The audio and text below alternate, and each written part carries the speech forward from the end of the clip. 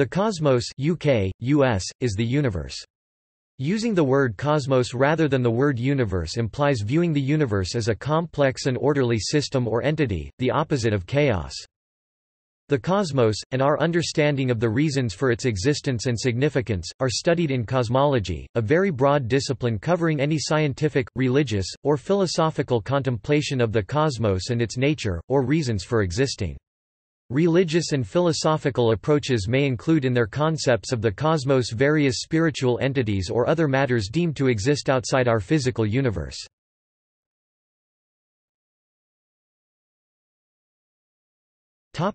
Etymology. The philosopher Pythagoras first used the term cosmos, ancient Greek, kosmos, for the order of the universe. The term became part of modern language in the 19th century when geographer polymath Alexander von Humboldt resurrected the use of the word from the ancient Greek, assigned it to his 5-volume treatise, Cosmos, which influenced modern and somewhat holistic perception of the universe as one interacting entity.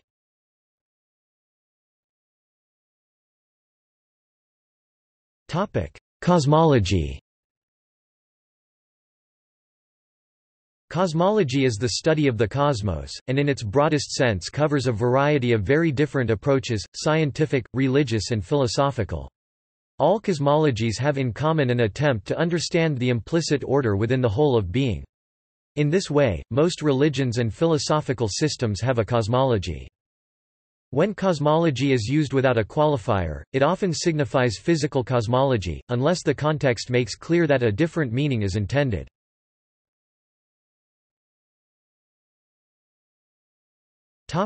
Physical cosmology.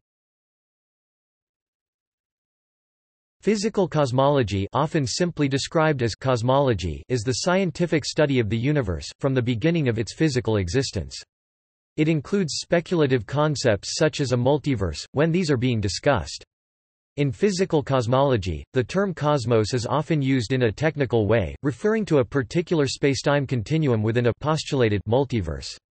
Our particular cosmos, the observable universe, is generally capitalized as the cosmos. In physical cosmology, the uncapitalized term cosmic signifies a subject with a relationship to the universe, such as cosmic time, time since the Big Bang, cosmic rays, high-energy particles or radiation detected from space, and cosmic microwave background, microwave radiation detectable from all directions in space. According to Charles Peter Mason in Sir William Smith Dictionary of Greek and Roman Biography and Mythology 1870, see book screenshot for full quote, Pythagoreans described the universe. It appears, in fact, from this, as well as from the extant fragments, that the first book from Philolaus of the work contained a general account of the origin and arrangement of the universe. The second book appears to have been an exposition of the nature of numbers, which in the Pythagorean theory are the essence and source of all things. p. 305. Philosophical cosmology. Cosmology is a branch of metaphysics that deals with the nature of the universe, a theory or doctrine describing the natural order of the universe. The basic definition of cosmology is the science of the origin and development of the universe. In modern astronomy, the Big Bang theory is the dominant postulation.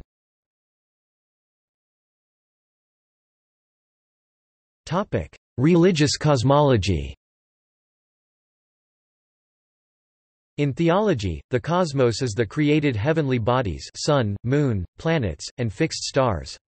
In Christian theology, the word is also used synonymously with aion to refer to worldly life, or this world, or this age, as opposed to the afterlife or world to come. The 1870 book Dictionary of Greek and Roman Biography and Mythology noted, Thales' dogma that water is the origin of things, that is, that it is that out of which everything arises, and into which everything resolves itself. Thales may have followed Orphic cosmogonies, while, unlike them, he sought to establish the truth of the assertion.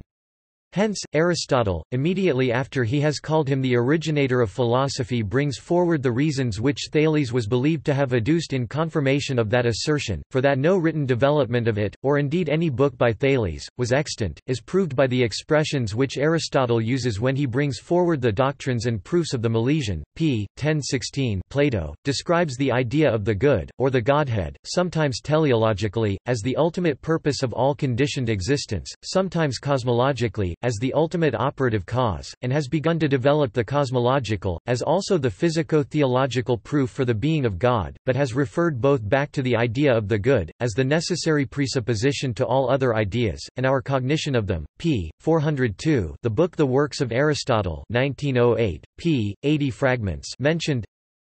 Aristotle says the poet Orpheus never existed. The Pythagoreans ascribe this Orphic poem to a certain Sir Khan. See Sir Copps. Bertrand Russell 1947 noted, "The Orphics were an ascetic sect. Wine, to them, was only a symbol, as, later, in the Christian sacrament. The intoxication that they sought was that of enthusiasm, of union with the God.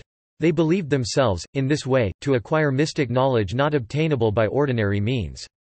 This mystical element entered into Greek philosophy with Pythagoras, who was a reformer of Orphism as Orpheus was a reformer of the religion of Dionysus. From Pythagoras Orphic elements entered into the philosophy of Plato, and from Plato into most later philosophy that was in any degree religious." See also